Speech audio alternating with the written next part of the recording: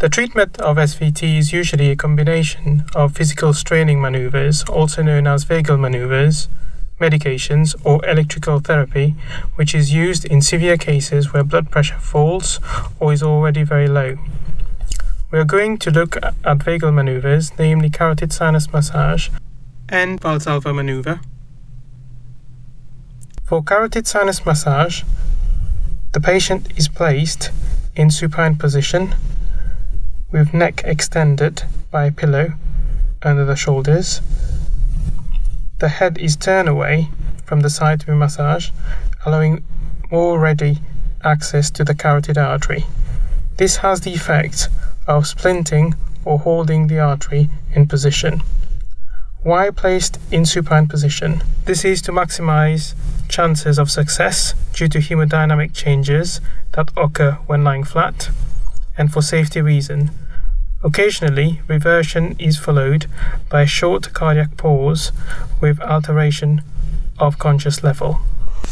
First, feel the carotid artery pulsation at the angle of the mandible. Auscultate the artery to be massaged, listening for any bruit. If you are happy that there is no bruit, while monitoring ECG, apply gentle pressure with rolling side-to-side movements for no more than 5 seconds at a time. The test can be repeated on the opposite sides, but never on both sides simultaneously. There is no clear guidance as to how many times it is worth attempting carotid sinus massage. If on initial attempt on either side is unsuccessful, we would advise only attempt it twice on each side. Failing that, the next manoeuvre is the Valsalva manoeuvre.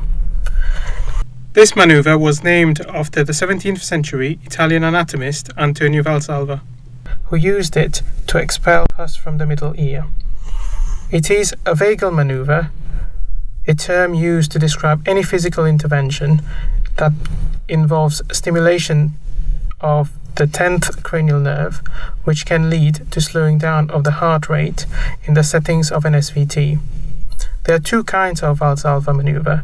One is called the standard, while the other one is the modified Valsalva manoeuvre, and we will be demonstrating both of them. The patient is placed in a semi-recumbent position, that is, sitting at an angle of 45 degrees for at least 1 minute prior to undertaking the manoeuvre, with standard monitoring of a continuous 3-lead ECG, non-invasive blood pressure and oxygen saturation. So the patient here is seated in a semi-recumbent position, and we will perform standardized strain by using a 50 ml syringe as shown for 15 seconds. During this time, the patient is encouraged to exhale forcibly and constantly against the resistance of the syringe plunger. The patient will remain in the seated position for 60 seconds.